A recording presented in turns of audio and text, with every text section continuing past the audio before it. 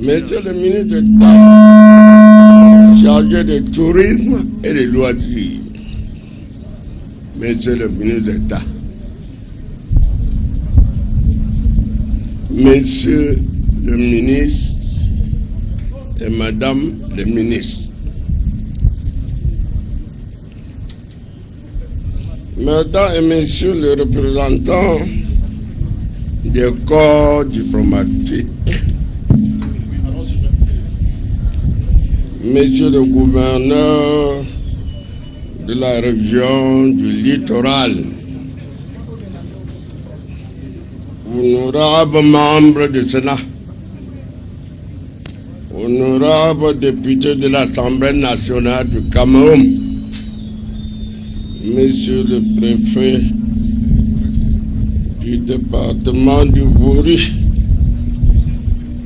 Monsieur le délégué du gouvernement auprès de la communauté urbaine de Douala, autorités administratives,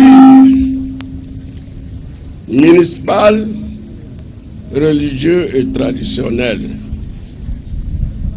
chers invités, Mesdames et Messieurs,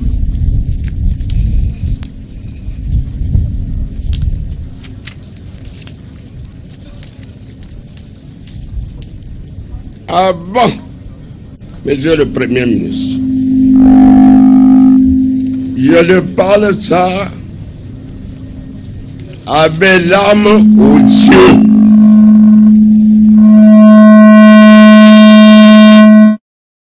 Avant le discours, Monsieur le Premier ministre, je souhaite vous dire un mot sur la situation de notre pays. Aujourd'hui, je vous parle du haut de mes 90 ans,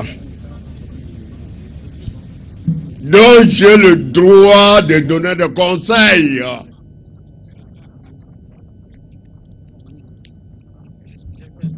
Ce qui veut dire que lors de notre indépendance, il y a 59 ans, j'avais 31 années. La population du Cameroun, à l'époque, était de 3 400 000. À cette époque,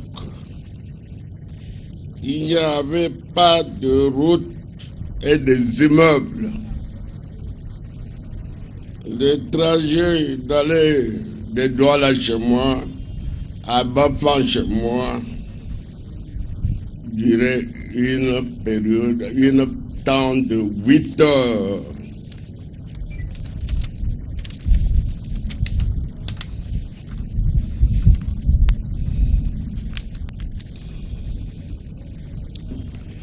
Nous sommes à présent 2019. La population actuelle est environ 10 fois supérieure à la population d'antan.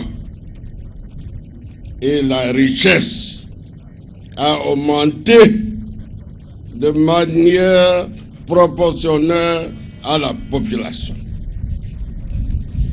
Un signe palpable de cette évolution est que nos jours, pour faire le même trajet Douala, Bafan, on a besoin de 4 heures seulement. 2 fois de ce qu'on faisait avant.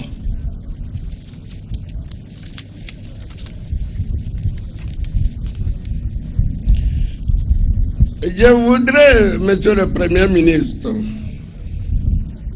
avec l'instance que les Camerounais qui sont en train de déstabiliser notre pays en ce moment, pour la plupart moins de 60 ans.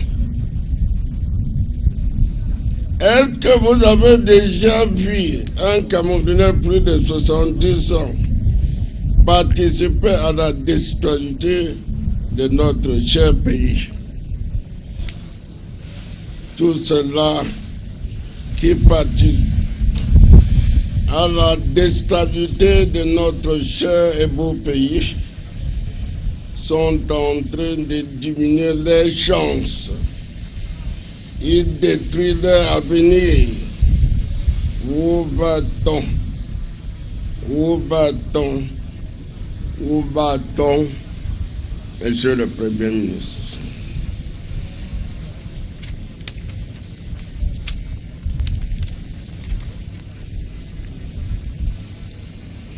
Comme je disais plus haut, j'ai aujourd'hui un peu plus de 90 ans. Mes jours sur la terre sont comptés. Si je vous invite aujourd'hui nombreux à l'inauguration de cet hôtel, c'est pour vous parler. Vous parler. Et vous parler encore.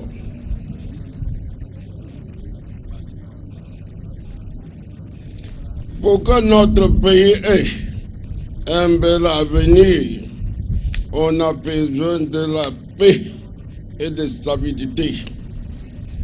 Comme je l'ai dit tantôt, les hommes sont la richesse. On est les ombres du pays Nigeria, qui est l'une des premières puissances économiques en Afrique, grâce à la densité de sa population. Mais nous sommes là pour nous tuer.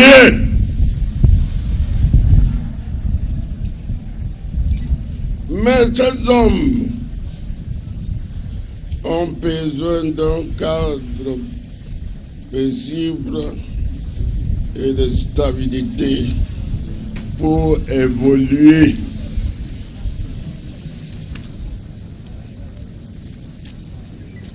Étant un Camerounais dont les jours sont comptés, je souhaite que notre pays continue à progresser et minimiser les risques de régression qui sont dus à la gourmandise et des désordres sans calcul. La paix et la stabilité dont jouit le Cameroun depuis bientôt 60 ans sont la raison de sa richesse. Je ne suis ni prêtre, ni évêque, ni pasteur. C'est pourquoi je prie les évêques et les pasteurs d'ici présents de bien vouloir m'excuser, car bien que je suis hôtelier, je me permets de tenir un langage qui est de leur.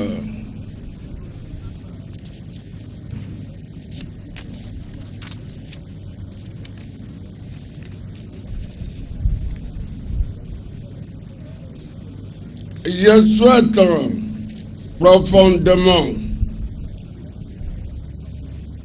que les générations futures puissent jouir et bénéficier de cette paix et de stabilité, car c'est bien cette paix et cette stabilité qui ont été notre pays au niveau où il est aujourd'hui.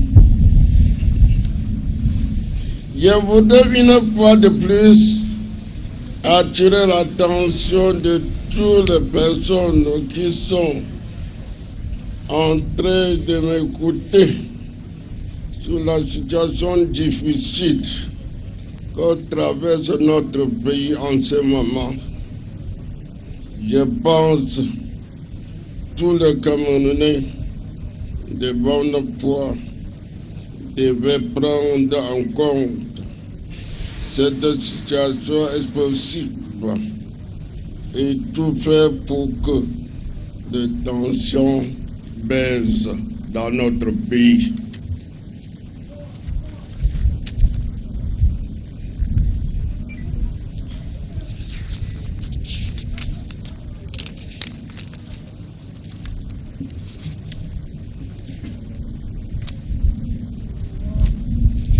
Car il faut savoir et comprendre une chose, les hommes passent et continueront à passer, mais le Cameroun restera.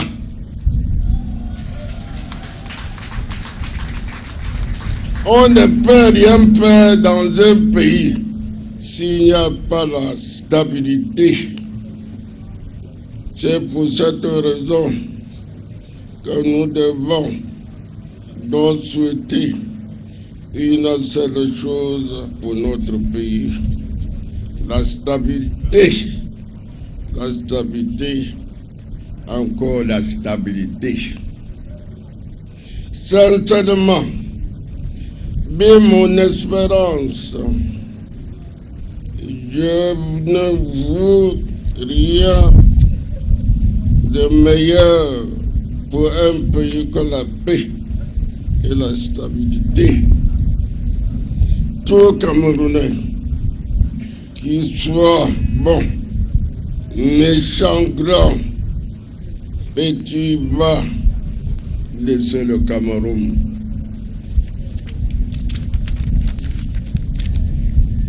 Mais le pays va continuer à exister. Le trouble diminue les chances des générations futures. Je vais donc conclure cet chapitre par cette phase. Tout le monde perd lorsque le trouble et le désordre sont installés. Monsieur le Premier ministre, je vais prendre le discours qui nous rassemble ici maintenant.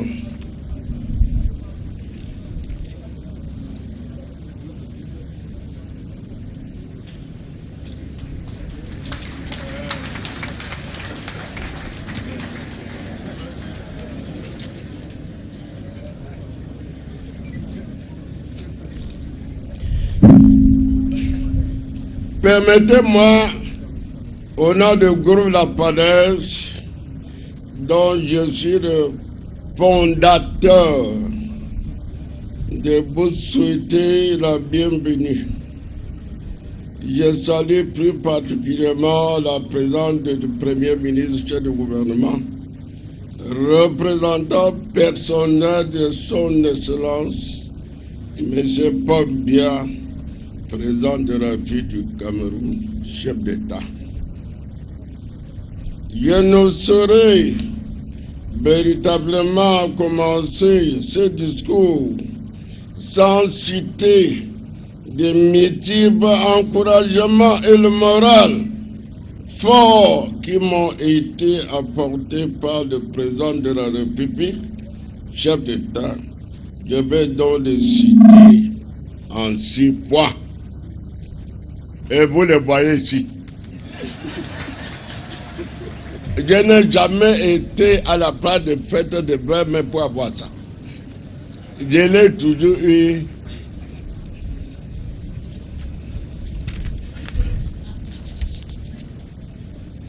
Tout a commencé à la veille de l'indépendance de notre pays en 1960, avec l'inauguration de notre premier hôtel de point de plaisir qui avait 8 petites chambres avec des toilettes dehors. À cette occasion, on me faisait chevalier de l'ordre de la valeur. Elle est là. Ce premier honneur dont on me comblait, me remplissait donc la force et le courage, ce qui me permet donc de gravir toutes les échelons pour arriver jusqu'au sommet.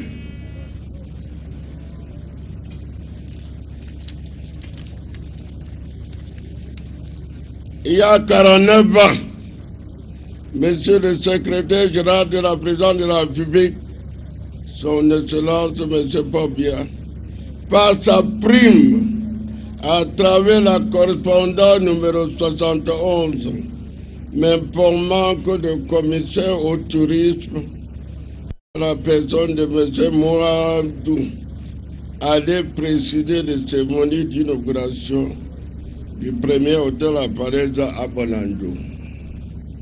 À cette occasion, je fus élevé au titre d'officier de l'ordre de la valeur.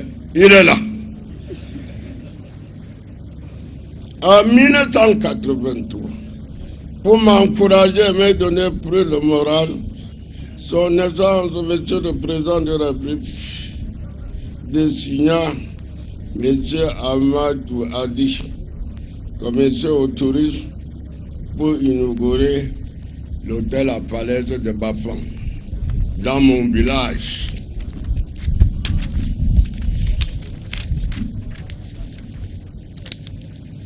En 1985, Monsieur le Président de la République désigna le commissaire au tourisme de Dr Adoula pour inaugurer la résidence hôtelière à FALAISE à Quoi, et pour m'encourager et me donner plus de morale, me faisait commandeur de l'ordre de la valeur. Yes.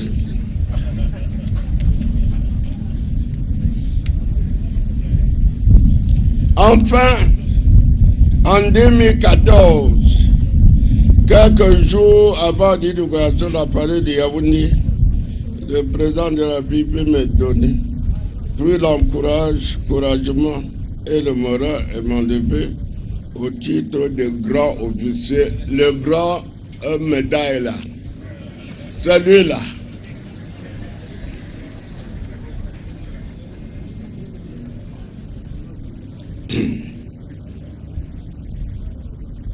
Et désignait M. Frimont Yam, Premier ministre du gouvernement, pour présider les cérémonies d'inauguration de l'hôtel à FALAISE de Yaoundé. Dans le souci de m'encourager une fois de plus, le président de la République accède à ma demande avec une vitesse surprenante en désignant Monsieur le Premier ministre chef du gouvernement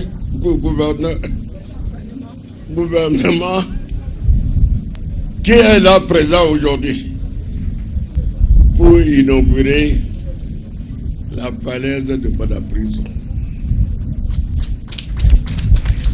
Ne soyez pas surpris par tous ces encouragements, car la raison est simple.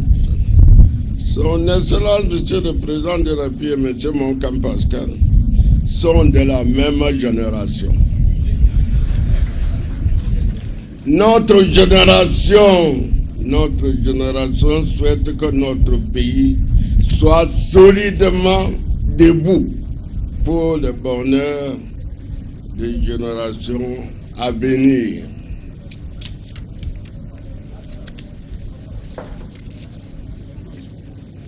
Ayant eu la grâce d'arriver à cet âge de 90 ans et avoir bien compris toutes ces œuvres, cet hôtel représente l'aboutissement de mes 50 ans d'espérance dans le secteur de l'hôtellerie. Ayant Après près 5 ans, nous étions rassemblés à Yaoundé pour célébrer l'ouverture de l'hôtel à Falaise de Yaoundé. Voilà, aujourd'hui, nous sommes encore ensemble pour inaugurer tout un nouveau joyau de notre groupe hôtelier, le 5e hôtel à Falaise de BONAPRISO.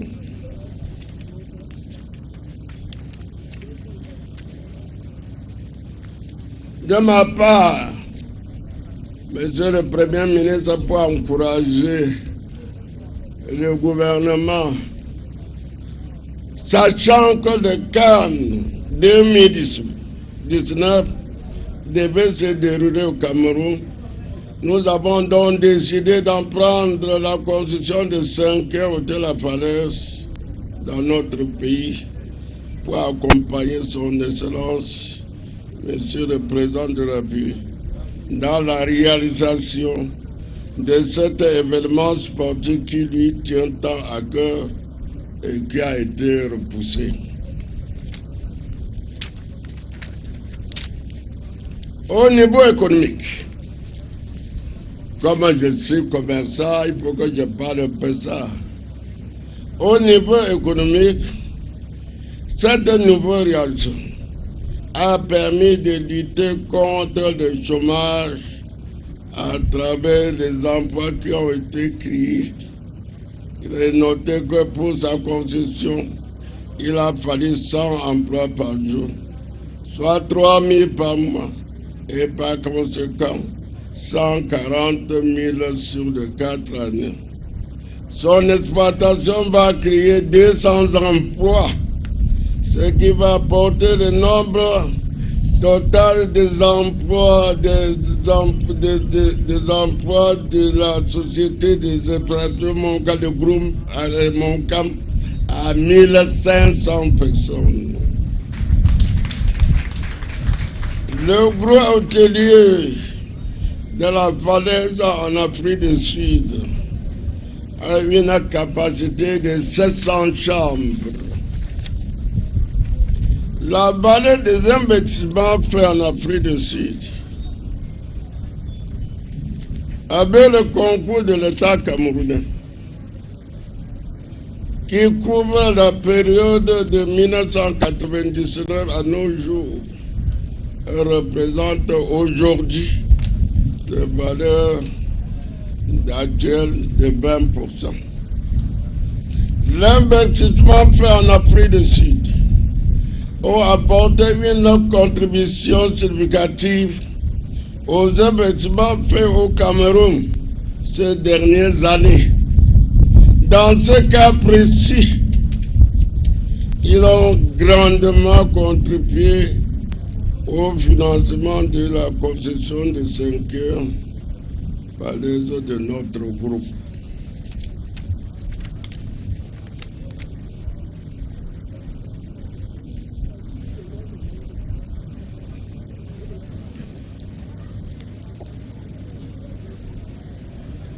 Je suis vieux, Monsieur le Premier ministre, donc il n'y a pas beaucoup de force.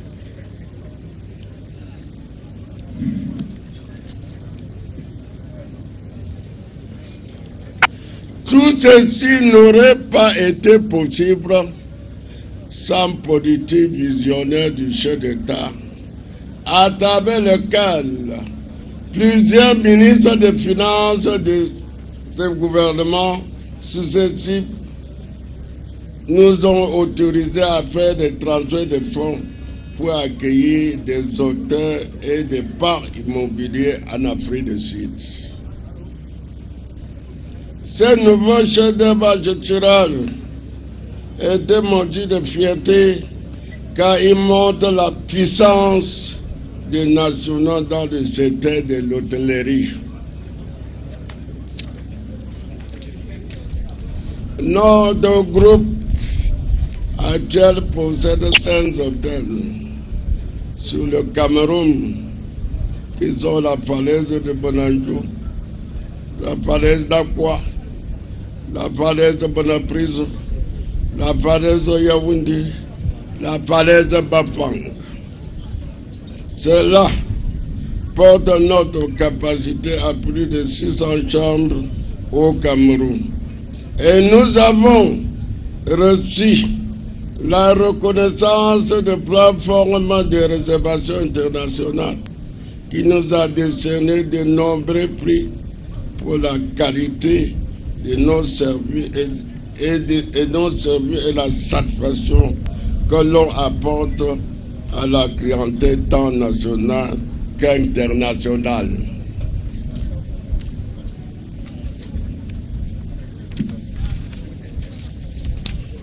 Nous pouvons donc affirmer visiblement que nous sommes l'ADER dans le secteur de l'hôtellerie au Cameroun. Je voudrais aussi attirer votre attention sur le fait que notre groupe se diversifie en offrant d'autres services qui sont la salle de conférence, la Falaise Diamant, qui a récemment accueilli la dernière convention de SEMA.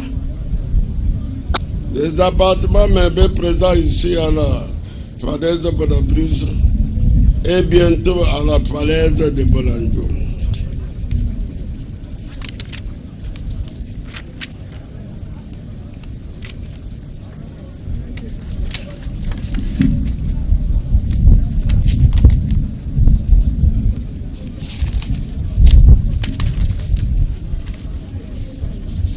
Je voudrais également attirer l'attention de monsieur le délégué du gouvernement et surtout du maire de Douala que je dépensé plus de 100 millions de francs pour réfection de trottoirs qui entourent les deux côtés d'ici.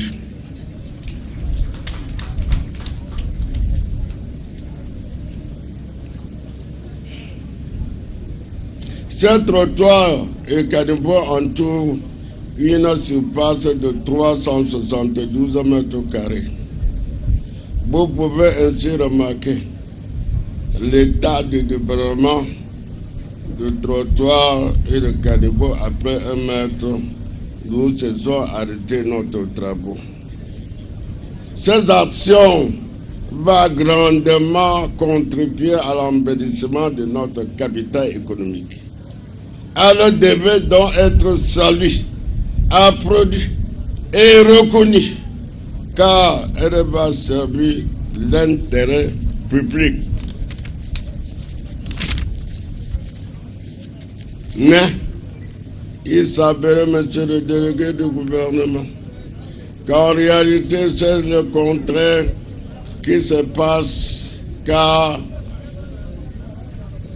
bien qu'on ait le souci de l'intérêt public, tout est mis en place pour nous rendre la vie difficile et ralentir notre action.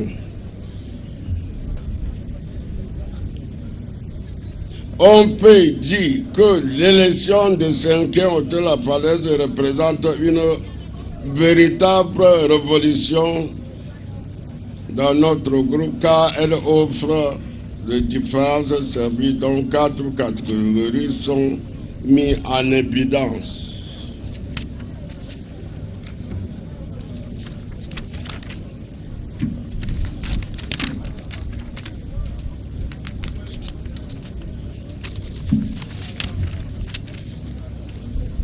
La première catégorie, 12 appartements de 2 chambres avec salle de bain, chacune, un salon, une salle à manger, avec une cuisine et une toilette visiteur. La deuxième catégorie, 2 chambres avec salle de bain, chacune, un salon avec salle à manger et un coin de cuisine. La troisième catégorie, au point de chaque étage de l'hôtel, on a une suite, soit 12 suites avec salon, chambre à coucher et salle de bain. Quatrième catégorie, dans cette dernière catégorie, nous avons 4 types de 135 chambres chapitres qui sont des chambres supérieures plus et des chambres supérieures moins, des chambres standards et des chambres doubles. En ce qui concerne la sécurité, en utilisant l'ascenseur, vous ne pouvez accéder aux étages que si vous disposez d'une carte d'accès. À chaque étage, nous avons également des caméras, des extincteurs et des robinets armés d'incendie qui permettent d'accéder à toutes les chambres de différents étages en cas d'incendie. Ces éléments que l'on vient de citer ci-dessus montrent la qualité des systèmes de sécurité de cet hôtel. En cas d'incendie, les portes de sécurité s'ouvrent et se ferment automatiquement. On a également un appareil qui diffuse un message à qui indique aux clients de consignes des évacuations. Nous avons également des ascenseurs de secours astreints de chaque étage. Nous avons 16 ascenseurs à grande vitesse qui vont au sous-sol au 16e à moins d'une minute et moins d'une seconde. Pour encore plus la sécurité, à l'entrée de l'hôtel, on a un scanner pour le contrôle de bagages et de personnes. En ce qui concerne la cuisine, nous avons des équipements modernes qui sont les derniers cris. Nous avons également des appareils bien équipés où les repas chauds et froids sont disposés sur les machines spéciales au restaurant. On peut également dire que les chaises du restaurant sont comme les fauteuils par leur confort. Et on trouve aussi un bar extra moderne en face du restaurant et piscine. En conclusion, on peut donc dire que l'hôtel représente l'aboutissement de 50 ans d'expérience dans notre domaine de l'hôtellerie sous la conduite du fondateur du groupe de la Palais qui a aujourd'hui 90 ans. Les différents services que cette vidéo ajoutera offre sont au niveau des sous un paquet, au niveau du rez-de-chaussée, on a un salle de sport, une piscine santé, une salle thermique avec tous les appareils de sécurité, y compris l'incendie.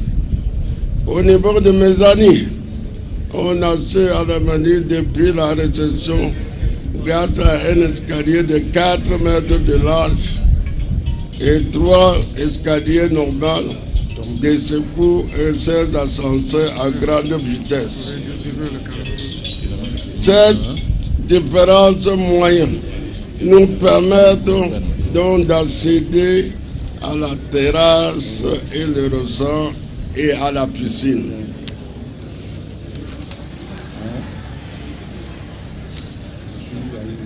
Excellence, Monsieur le Premier ministre, nous ne saurons terminer nos propos sans vous demander de transmettre nos plus profonds et sincères remerciements au président de la République, chef d'État, son Excellence, M. Pobia. Nous vous remercions aussi pour votre haute disponibilité. Nos remerciements vont également à l'endroit des ministres d'État chargés du tourisme et des loisirs pour l'attention particulière qu'il n'a cessé de porter pour la réalisation de ces projets. Aux délégués du gouvernement auprès de la communauté urbaine de Douala, nous lui sommes reconnaissants pour toutes les autorisations qui nous ont délivrées. Mais il ne faut pas... En fait, nos remerciements vont à l'endroit de l'us invités Nous vous remercions pour votre aimable attention. Vive les falaises, les hôtels à Falaise. Vive l'économie camerounaise. Vive le Cameroun avec son président. Je vous remercie. Beaucoup d'ovations après cette allocution du fondateur, n'est-ce pas, de ce groupe qui porte aujourd'hui une 5e réalisation sur le triangle national, en plus de celle déjà présente du côté de l'Afrique du Sud. Le patriarche Nza Menkam Nyasi Monkam Pascal, puisqu'il faut le dire comme ça là, s'est donc adressé à ses invités, les autres